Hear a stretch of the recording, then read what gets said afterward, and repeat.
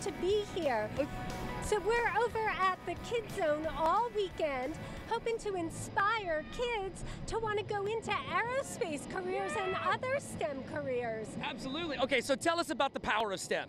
Oh my gosh, STEM is everywhere. STEM is in everything that powers this air show. Absolutely. Whether it's broadcasting technology or the technology that flies the planes, we need kids to be studying up in STEM. So I'm especially inspired to see how many kids are here today. Right. It's amazing. It is. You know, over at the Kids Zone, you can make a plane. And as I'm watching all these planes going by, I can see I've got to go back to the drawing board and redesign mine because it's not as sleek and smooth as those other ones. But it's true that STEM is in every single career, and the kids just really need to get involved. I know that we're here all weekend, and they can come over.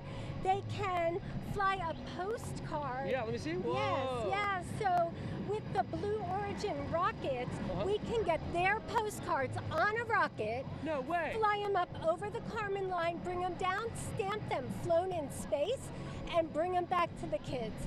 And they'll have a souvenir of space. That is so cool. That would blow me up as a little kid. I would be so inspired after that. And a big kid. The parents have been making them too. And it gives you an artifact of something that's been to space. Yeah! How inspirational is that? Very. What else do you have in your hand? I've got a Lego robot here. Kids can go from building with the bricks to actually learning to program and code a robot. And they can go code over at our booth for the weekend. But then these look like toys and it's play, but it's serious play. Yeah. With a robot, with this robot, kids can learn Python and be ready, for the careers where you need to be able to code. That is impressive.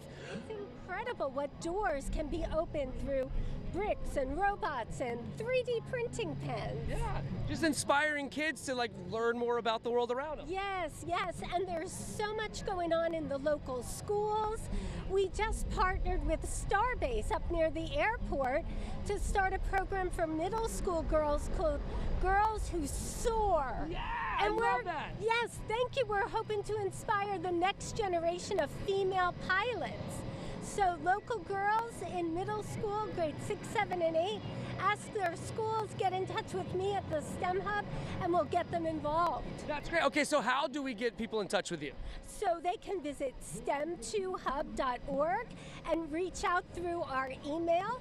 They can call us at 904-502-0958 and talk to me directly about any of the STEM programs in the region. That is so cool. Kathy, it is so good to see you. The folks at home don't know that we actually know each other pretty well. This is my buddy right here. I really appreciate you sticking around with us, hanging out, and telling us all about the STEM to Go program, or STEM to Hub. This is really great. You are doing amazing work here in town. I'm telling you, that is really impressive. We need more women pilots. I want to see more women pilots here at the air show, guys. So make sure those kids get out here and learn and get inspired. Stick around though, guys, because First Coast Living will be right back after the break.